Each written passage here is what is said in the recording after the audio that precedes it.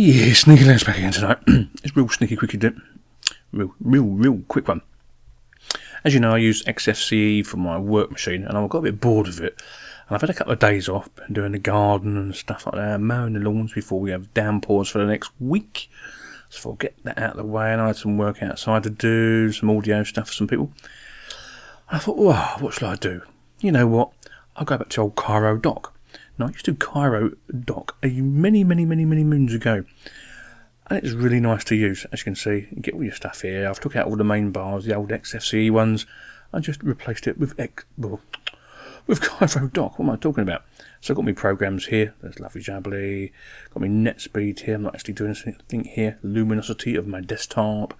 And my system monitor. So if I click on it, you can see what I mean. Move my mouse up. As you can see, I'm doing FFM peg here for recording at the moment. Not using nothing really, is it, when you think about it? No, it's not. So, goodbye. So yeah, I thought I'd give it a bit of pimp. So at the moment, I've just done the basics, got rid of some panels and stuff like that. I'm going to add a few more things as we go along. Oh, that's me, what I've been doing. I've had a couple of requests from people. One is another tiny core install, which I will do in about 10 minutes time. I was supposed to do it a couple of days ago. Yeah, I know. Another one is how to make a pet file for Puppy Linux. So I'll be doing that next 7 days as well. And I've got about 5 or 6 distros for you to look at in the next 7 days.